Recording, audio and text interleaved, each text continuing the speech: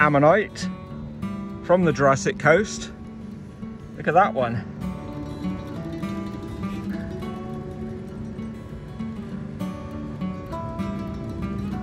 What a difference a day makes along the Jurassic coast. The river level has dropped and the sea is not as high as it was.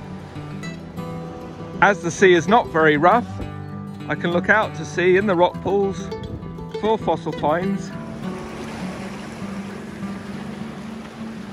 See little birds there picking off the shrimps and sea creatures.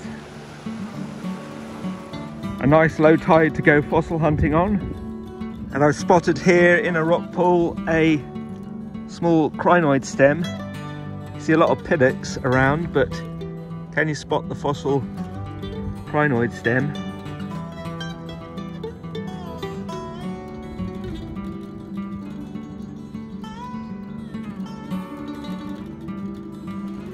It's a very beautiful day along the Jurassic coast. Well, you can really see where there has been a lot of movement in terms of landslide movement down here in the distance as I pan up.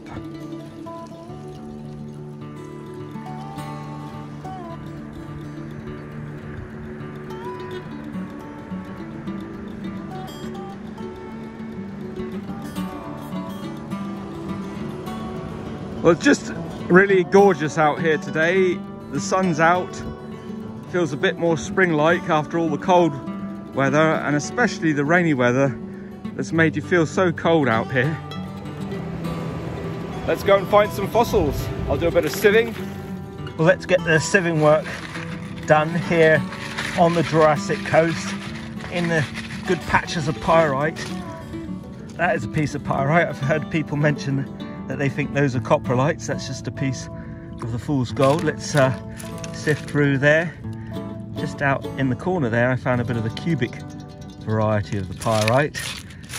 So let's have a look and tell me if I'm missing anything. Not that. I haven't missed that one. Look at that. That's a nice ammonite preserved in the fool's gold. Let's bring it right into the screen. There's a bit of bone there as well. Very nondescript piece. Any more bits in my sieve? Oh, just a broken one right at the top here. No, I haven't picked it up yet. There we go, a broken piece of an ammonite. And I've dropped my other one into the rock pool, which I must try and find now. Well, I'm quite far out to sea now at low tide, and you can see down here in this rock pool area, can you spot a belemnite?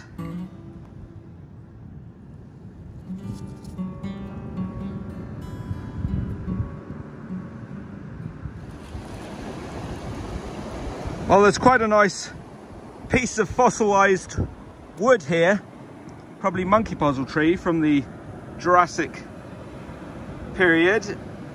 You can see some nice structure there,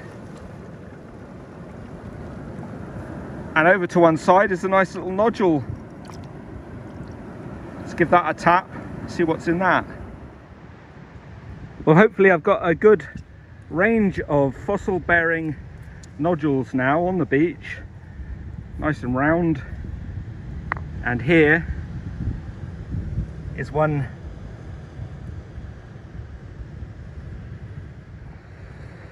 time for a spot of lunch before I break these stones up.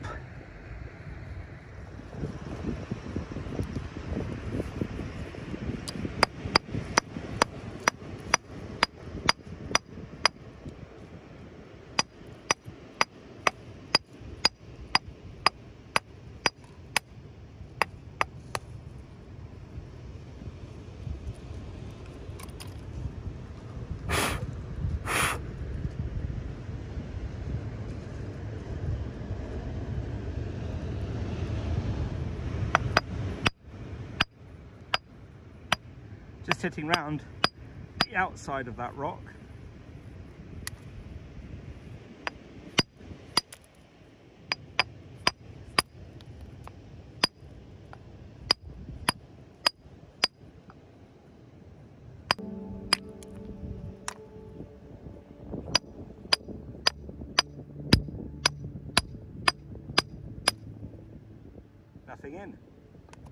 Just a little one there.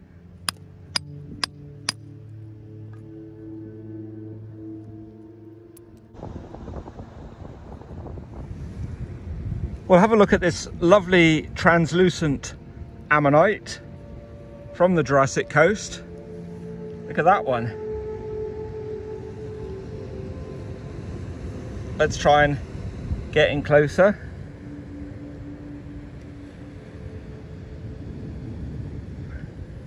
And then here are some of the little nodules.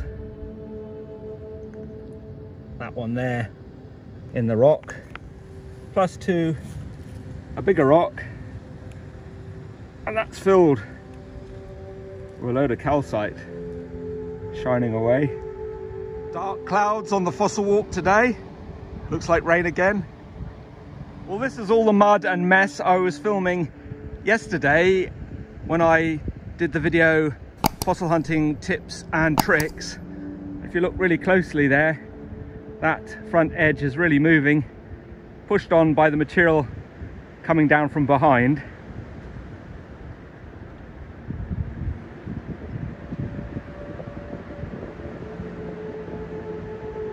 Do you remember I was filming here, and now look at it, great big muddy balls on the beach of that lias material, and more stormy weather on its way.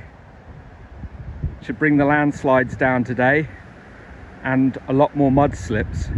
Well, last but not least on my fossil walk today, a nice shark's fin spine. Need quite a bit of preparation work that, but it will come out very nicely, that piece.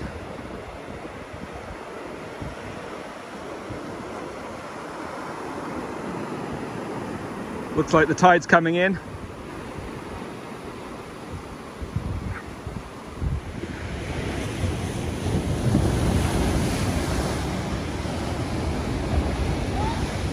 The fossils are forever until they hit the beach, and then they are no more. The sea does the work to destroy the fossils, but also to reveals those fossils on the shoreline for you to find at low tide. You must beware of the dangerous cliffs. They are liable to fall suddenly and without warning. Thanks very much for watching this video, and please don't forget to like, share and subscribe if you enjoyed the content. A big swell in the sea. I wonder what it'll be washing out for you and me tomorrow and the next days at low tide. And you can see those dangerous cliffs